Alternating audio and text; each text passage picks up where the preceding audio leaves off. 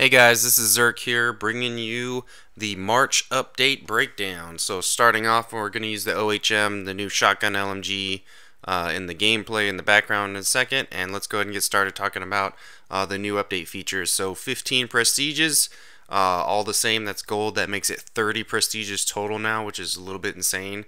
At the end, you can have your Grandmaster, which is the royal purple camo, and then we got 15 guns, elite guns, for the unlock every time you prestige now with the gold prestiges.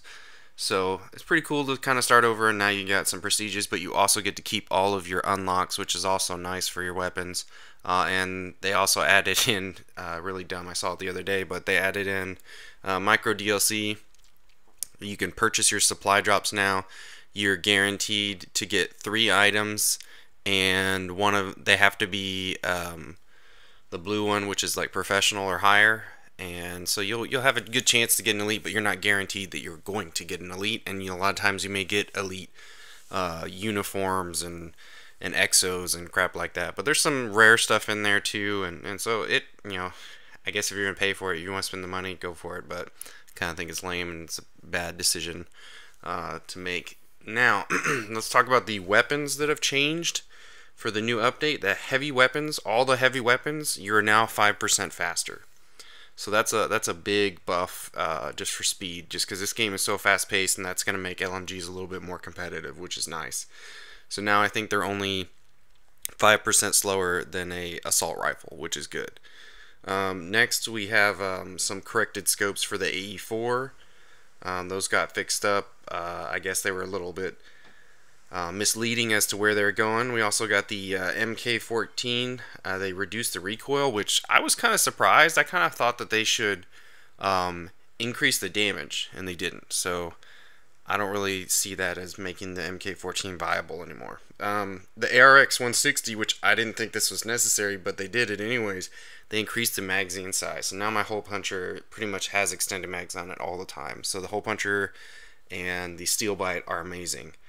Next we got the AMR9. They increased the damage, they decreased the time between bursts, so I'll have to give that a shot.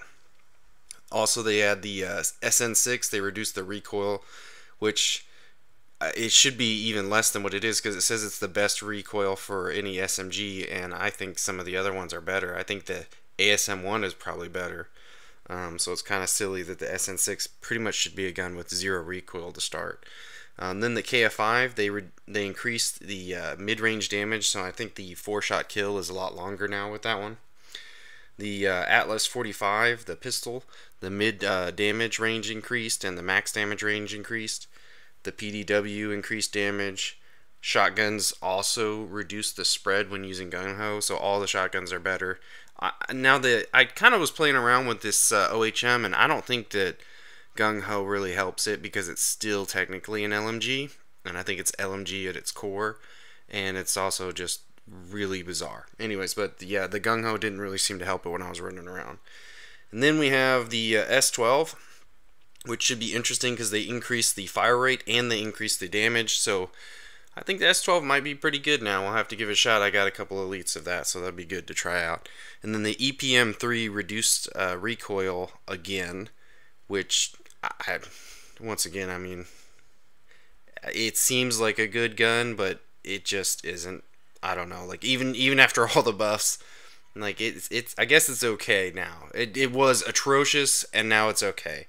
I think the biggest problem is, like, when you fire the rounds, they're just so they just distort your vision, and you can't put a silencer on them. I think that all the LMG stuff, or all the light guns, the little laser guns, should be not showing up on radar anyways, because it shouldn't make the same sound as a round. It should sound like a silenced weapon anyways, but whatever. And then the Lynx, they reduced the recoil on that, so maybe that's better for it, so they can kind of match up the second shot. I'm very surprised that they didn't touch the other one, the explosive round one, because I feel like that one needs to be a little bit closer together.